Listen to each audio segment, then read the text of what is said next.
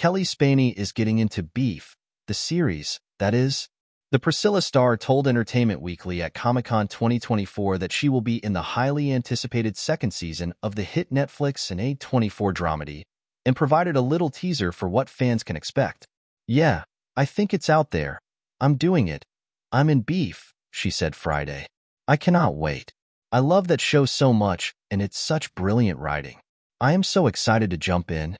Spaeny also gave an update on where production of the new season is at, adding, "We've got the scripts coming in and they are bats. So, it's gonna be fun." The first season of the series, which is created by Korean-American director Lee Sung-jin, starred Steven Yeun and Ali Wong as two strangers who are involved in a road rage incident that escalates into prolonged, beef. Joseph Lee, Young Mizuno, David Cho, and Patty Yasutake also starred. Beef was initially released as a limited series, but upon its debut on the streamer in April of 2023, it became a major critical and commercial success.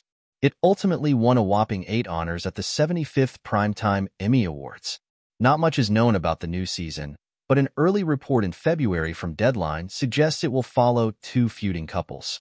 Spaeny was rumored to be in talks at the time, as was May-December star Charles Melton, Jake Gyllenhaal, and Anne Hathaway. The outlet later reported in June that the Gyllenhaal and Hathaway plans ultimately did not come to fruition. Now, Oscar Isaac and Carey Mulligan are reportedly in negotiations for those roles, though the report notes that, officially, a green light had not yet been given for a second season. A rep for Netflix did not immediately respond to EW's request for comment Friday.